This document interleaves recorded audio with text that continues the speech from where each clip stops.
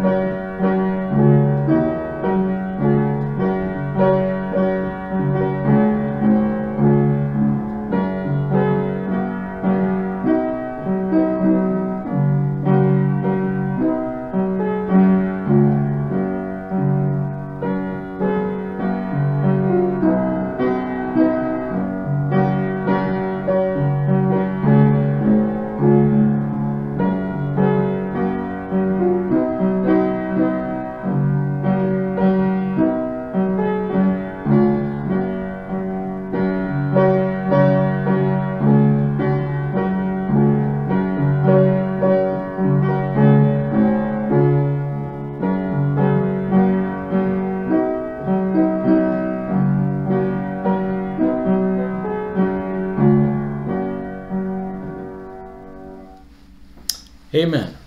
Let's open a word of prayer.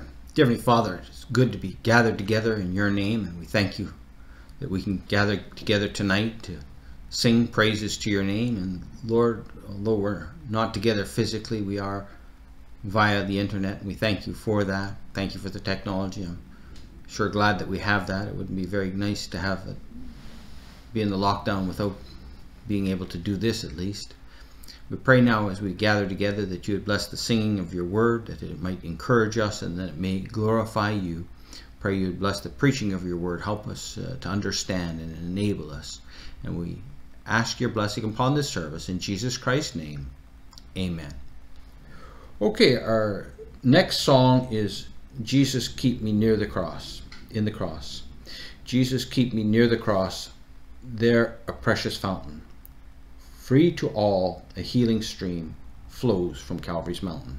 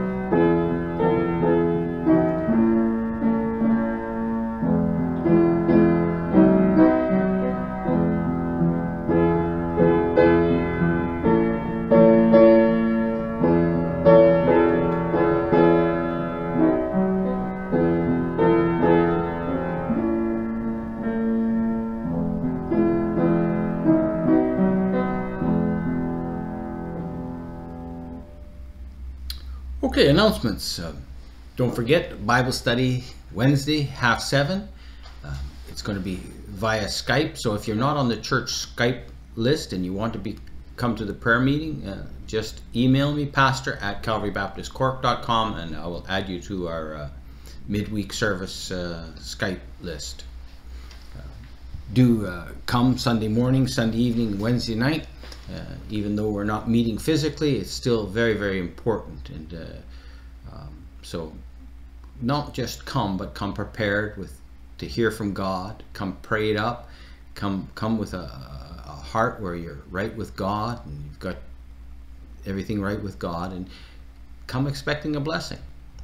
Don't forget, if you have tithes and offerings, please put them into the church bank account. If you don't have the church IBAN number, email me and I'll send it to you. It's very important that you do it regularly. When you get paid, just put your tithe in, and then your faith promise for our missionaries. Don't forget that. It's so very important. Encourage you to check out the church Facebook page and try to put something up encouraging every week. Maybe there's a word there that might just encourage you. If you're a visitor online, drop us an email. Let me know that you're visiting. You can email me, pastor@calvarybaptistcork.com. That's pastor@calvarybaptistcork.com.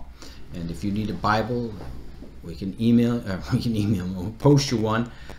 Also, if you want to do a Bible study, we can do one together via Skype or over the phone. But just send us an email. Let us know if there's something we can pray for you for.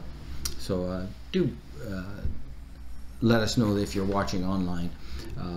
Don't forget, just contact one another through the week. It's hard to be all by yourself or just with your family, so it's good to know that the other people in the church love you. So let's send one another texts to encourage one another.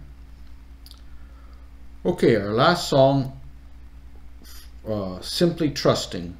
Simply trusting every day, trusting through a stormy way. Even when my faith is small, trusting Jesus, that is all.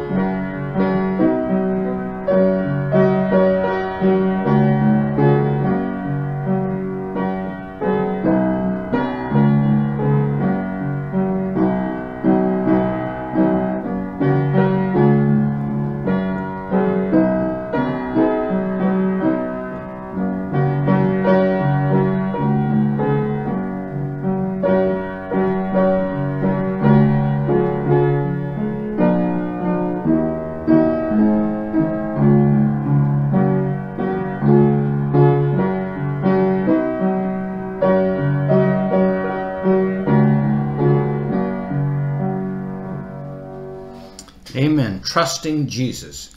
Let's take our Bibles and turn to 2 Thessalonians chapter 2. 2 Thessalonians chapter 2. So we'll continue on in 2 Thessalonians. And we've covered the first 2.5 verses. Now we beseech you, brethren, by the coming of our Lord Jesus Christ, and by our gathering together unto him, that ye be not soon shaken in mind, or troubled, neither by spirit, nor by word, nor by letter, as from us, as that the day of Christ is at hand. Let no man deceive you by any means, for that day shall not come, except there come a falling away first, and that man of sin be revealed, the son of perdition. Let's pray. Heavenly Father, I do thank you for your precious word. I pray, Lord, that you would teach us and apply it to our hearts, that, Lord, that even this would cause us to be better Christians for you, and, Lord, be more prepared to stand for your truth. We ask in Jesus Christ's name. Amen. So continue our series on the man of sin, the Antichrist, and a very, very quick review, but we do have to know that the Antichrist comes up in the tribulation period. The tribulation period is also known as Daniel's 70th week, or the day of the Lord, or Jacob's trouble, and it's 7 years of basically tribulation. And at that time, God starts dealing with Israel as a nation again. And you go back to Daniel chapter 9, and you have the 70 weeks determined upon Daniel's people and the city Jerusalem, and those were weeks of years, so 70 times 7, 490 years. And it was broken up into 3 parts. You had the 7 years where the city was being rebuilt, so that's 49 years, and then 62 weeks of years until Messiah the Prince be cut off, and so that will give you 69 years, or 69 weeks, or 483 years. And then you have the 70th week, 1 week left, the tribulation period. And that's when the Antichrist comes. And we know it's a tribulation period because the Bible tells us why it's so bad. It's the time of Satan's wrath, and it's the time of God's wrath. But we are not in it today. Paul warned them, let no man deceive you by any means. He had counseled them that they were not in the tribulation period because 2 things had to happen. There had to be a great falling away, and the man of sin had to be revealed. And that goes back to Daniel's 70th week. In Daniel chapter 9, we know when the man of sin will be revealed. He'll make a covenant with Israel at the start of the tribulation period. And that will show to the world who he is, and also his nature will be shown somewhat there. Now, a lot of people have been tried to say, are we in the tribulation period? And then others want to figure out who the Antichrist is. Is the Antichrist alive today? I don't know. But, you know, the Bible says he will be revealed when he makes the covenant. So he's hid now for a reason. And some people have believed different things. Even the Baptist Confession in 1689 talks about Jesus Christ being the head of the church, and then continues on. Neither can the Pope of Rome in any sense be head thereof, but is that Antichrist, the man of sin and son of perdition, that exalteth himself in the church against Christ and all that is called of God, whom the Lord shall destroy with the brightness of his coming. So this confession of Baptists called the Pope the Antichrist. The Pope, no Pope so far has been the Antichrist. So they're wrong. And this Baptist group were very wrong, because they tried to say who the Antichrist was before he was revealed, and it proved they were wrong.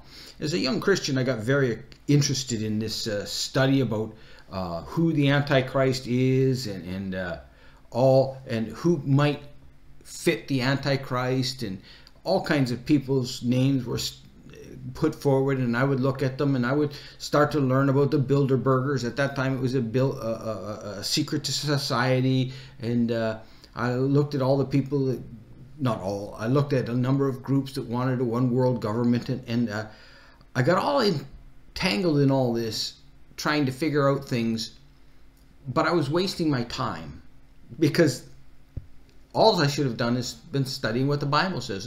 It's going to be clear that God has the Antichrist hid till he is revealed. And we know that he is revealed at the signing of the covenant with Israel. So let's go back to our text verse. 2 Thessalonians 2 verse 3. Let no man deceive you by any means, for that day shall not come, except there come a falling away first, and the man of sin be revealed, the son of perdition. So we saw the last week how the man of sin was revealed, and now we're going to look at, he's called another name. He's called the son of perdition. Now, I would suspect a lot of people don't know what in the world does the word perdition mean. Well, it occurs 8 times in our Bible, and each case it denotes the final state of ruin and punishment, which forms the opposite of salvation. The son of perdition was name given to Judas in John, and it named the Antichrist in our text. And let me quote this. This is a well-known Hebrew idiom by which a person typically embodying a certain trait or character or destiny is called by that thing.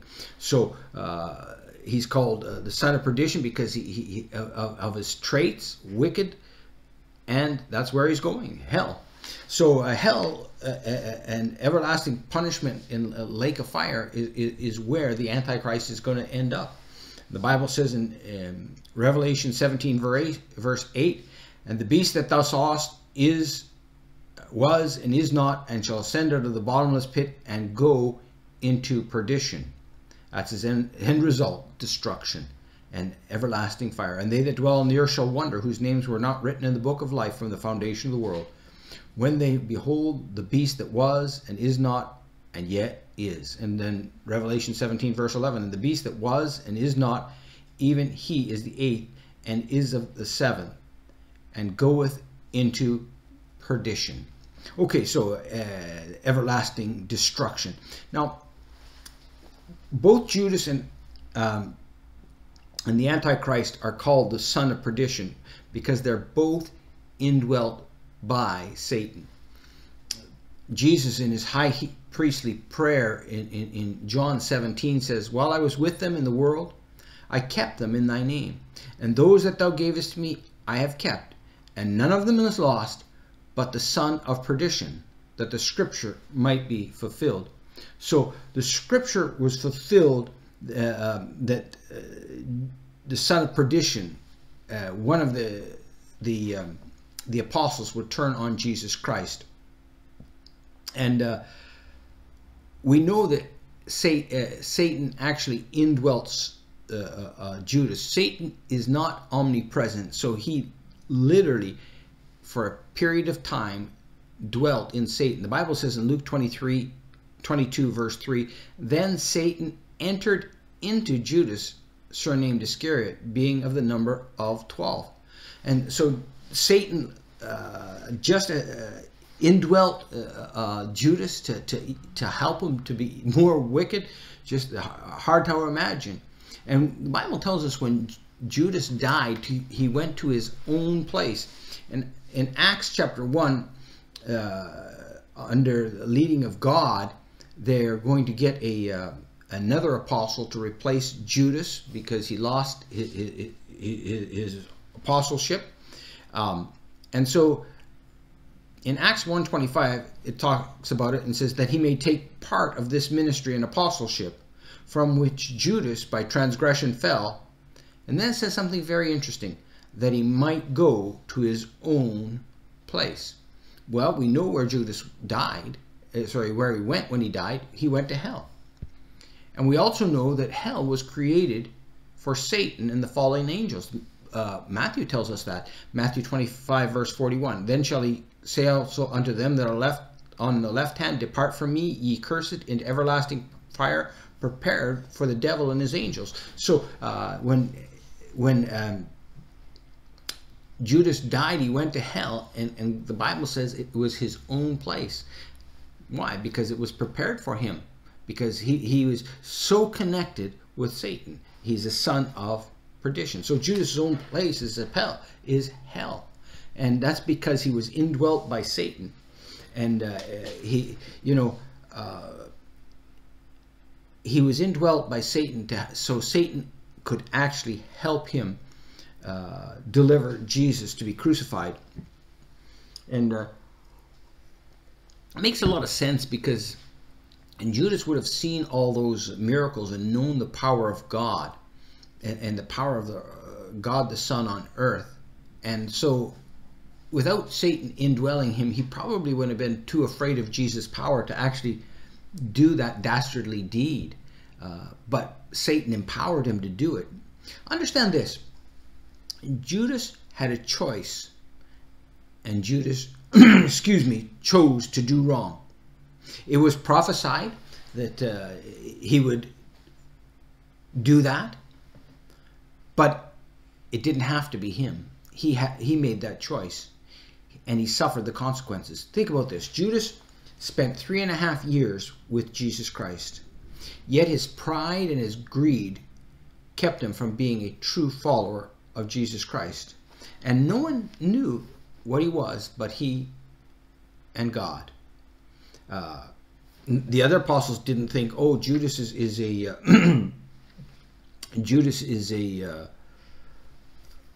false apostle. They had no idea. As a matter of fact, they trusted him so much that he's the guy that kept the money. I mean, if you knew somebody was evil, you certainly wouldn't leave your money with them, but they did. And so think about this. Judas looked right, acted right, listened to the word of God, but yet was hard in his heart. Do you know what? Every time you hear the word of God, it should change you. It should convict you and bring you closer to God. But every time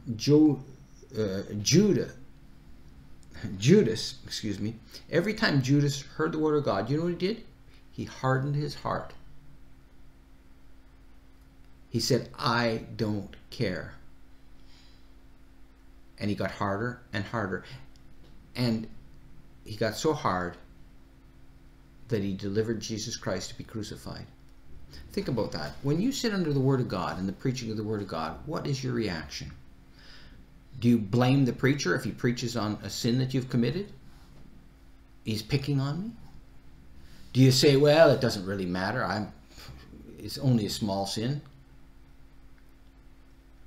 Do you think, well, I'll get that right some other time? These are all things that people do. I remember we had visitors in church, and we had a fella give his testimony from a fella from Canada, Norm Robinson, and talked to how he cursed so bad before he was saved. And the lady visiting the church thought that I had put him up to saying that. I hadn't put him up to saying anything like that. He just gave his testimony, but she thought it was for her. And that's happened I suppose most of us have thought that at one time or another. If you get convicted, get it right. Don't be like Judas. Don't get harder and harder and harder, because you won't believe how far you can fall. So you're either getting softer and closer to God, or you're getting harder.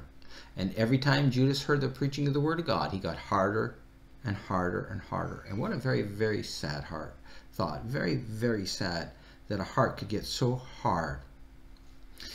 So consider that, the son of perdition. Now, both Judas and the Antichrist are sons of perdition. Let me read you this quote. I think I didn't write down who I got it from, but I think it was from Clarence Larkin. Judas and Antichrist are the sons of perdition in a special sense, for they are the sons of the author of perdition, the devil. That is, they are not merely obsessed or controlled by the devil. The devil has incarnated himself in them, and for the time being, to all practical purposes, they are the very devil himself. I thought that was very well explained. So the Antichrist will be the son of perdition, because he is indwelt by Satan. And just as Satan empowered Judas to betray Jesus Christ, Satan will empower the Antichrist to do many, many wicked things. In Daniel chapter 8, verse 24, he says, "And his power shall be mighty, but not by his own power, and he shall destroy wonderfully, and shall prosper and practice, and shall destroy the mighty and holy people." Did you catch that? But not by his own power.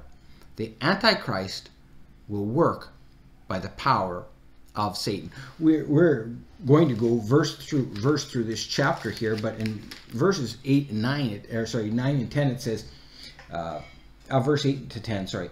"And then shall that wicked be revealed." Remember, the wicked Antichrist going to be revealed. The son of perdition is going to be revealed by the covenant that he signs. "Then shall that wicked be revealed, whom the Lord shall consume with the spirit of his mouth, and shall destroy with the brightness of his coming, even him whose coming is after the working of Satan, with all power and signs and lying wonders, and with all deceivableness of unrighteousness in them that perish, because they receive not the love of the truth, that they might be saved. For this cause God shall send them strong delusion, that they should believe a lie." So the Antichrist is coming after the working of Satan with all power and signs and lying wonders. Satan is the second. God is the most powerful being. I'll call him a being in the universe, but Satan is the next. And Satan is far smarter than all the men of the world put together. And he is going to empower this Antichrist. And he's going to give him power to do miracles. And because he's indwelt, the Antichrist is indwelt by Satan, he is the son of perdition. And I'm not going to go through the miracles that he will do at this time, but we'll see that. And even later in this chapter, notice it, we saw in our text verse, the man of sin, he's called the son of perdition, but he's also called in verse 8, "And then shall that wicked be revealed." The man of sin, the son of perdition, that wicked, gives us a very clear picture of this man, a wicked man of sin that's going to go to hell. And it's kind of scary. Now, although Satan is going to be, the Antichrist is going to be revealed by the covenant that he makes, you know what people are going to do? Nothing. The Bible tells about it, but the people won't care. He is the son of perdition. He's the wicked, the man of sin, and people won't care at all. He'll come looking like a lion, looking like a lamb, but speaking like a dragon. Revelation 13:11, and beheld another beast come up out of the earth, and he had 2 horns like a lamb, and he spake as a dragon. Now, I'm not going to go into in detail, but in Revelation 6, we see him coming on a white horse. "And I saw, behold, a white horse, and him that sat on him had a bow, and a crown was given unto him. He went forth conquering and to conquer." Notice it's a horse. The Jews used horses for battle. If you read, they used donkeys and for riding on, but the horses generally were for battle. So this man comes for battle, but he comes on a white horse. White is generally known as a time of a color of peace, but he comes peacefully, and he's got a bow, but he doesn't have any arrows, because that's how he comes. He comes peaceably to conquer, and people will just like him. They'll think, "I like this guy, he's okay." The Bible says that he's going to conquer by flatteries. In Daniel chapter 11, verse 21, "And in his state shall stand up a vile person, whom they shall not give the honor, to whom they shall not give the honor of the kingdom, but he shall come in peaceably and obtain the kingdom by flatteries." So Satan is going to indwell this man. He's going to be the son of perdition. And you know what? people are going to follow him. It'll be clear that he is the man of sin. It'll be clear he's the son of perdition. It'll be clear he's that wicked. But people won't care because they don't love the Lord. You know, it's just such a sad thing when you study out the tribulation period and the Antichrist, because what we see is that people are more interested in what they can get than who they are. They're more interested in the things of the life than the things of eternal life. And so we have this man of sin coming, the son of perdition, that wicked one. And he will come. And he's going to come, and he's going to come with deceivableness and lead people astray. The only thing that's going to keep people today from going astray is to know the Word of God. Why am I studying these things out? Because, you know, there's some people out there, even on the internet today, and the internet has got it's just full of false teachers. And you say, well, Pastor, you're preaching on the internet. Yes, I am preaching on the internet, but I'm not an internet preacher. And I'm telling you, if you're listening and you don't go to a local church, go to a good local Bible-believing, Bible-preaching independent Baptist church. Find one and go there, where you can be taught the Word of God. You see, these false preachers on the internet, they're very skilled in their ways, and they're practiced, and they've got a few pat things that they say that look right but are deceiving. And that's exactly how Satan works. Although the Antichrist and Judas are sons of perdition, there's many out there that are doing the work of Satan. They're false teachers, and the Bible tells us that they come as ministers of righteousness. They look like they're good people. They look like they're good, but they're bad. And Judas had everybody fooled. He looked good, but he was bad. And so, just a word of warning for each one of us. Realize that there's teachers out there that look good, but are bad. We need to compare everything with the Word of God. And that's why I'm teaching verse by verse through this, so that you can learn and grow. So we don't know who that son of perdition is today, because he's not revealed. And so there's people out there on the internet saying that we're in the tribulation period. No, we're not. Bible's very clear. So if somebody is teaching false doctrine, don't go back and listen to them anymore. It amazes me that people will listen to this person and they'll see he's wrong, but then you'll go back. You know, there's so many of these false teachers out there. So we have the man of sin. He's the son of perdition, and he's going to be revealed. And we know that the Antichrist is the son of perdition, indwelt by Satan. Do we know who he is today? No, we don't, because he has not been revealed yet. So hopefully this will help you to stand firm in the Word of God, to realize that God has revealed things to us, so that we don't have to get all mixed up, to be thinking this, that, the other. It's very clear in the Word of God.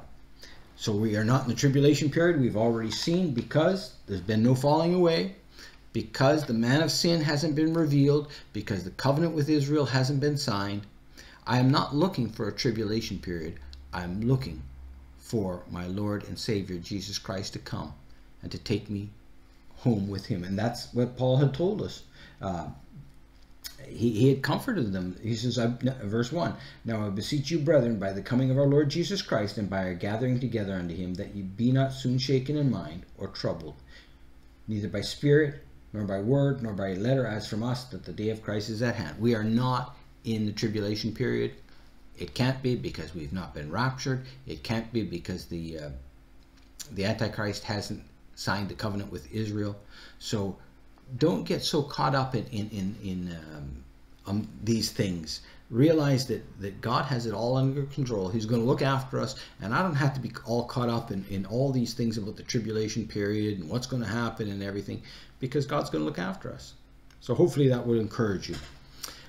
Let's close in a word of prayer. Dear Heavenly Father, I do pray, Lord, I think of Judas and how he heard your word day in and day out for 3.5 years, hardened his heart and went away from you. And Lord, there could be some even listening tonight that sit under the preaching of the word of God, yet are not going forward and getting harder and harder, and help them. Lord, I pray that you would stir them even tonight to think, oh, I don't want to end up going the way Judas went. By Lord, I pray you would stir them, and that they would get right today, and Lord, that their hearts would be softened and they would respond to you. Thank you for showing us the things that and how we can know it, so that we don't have to be worried or upset. And so we commit all this to you in Jesus Christ's name. Amen. God bless you. See you next week.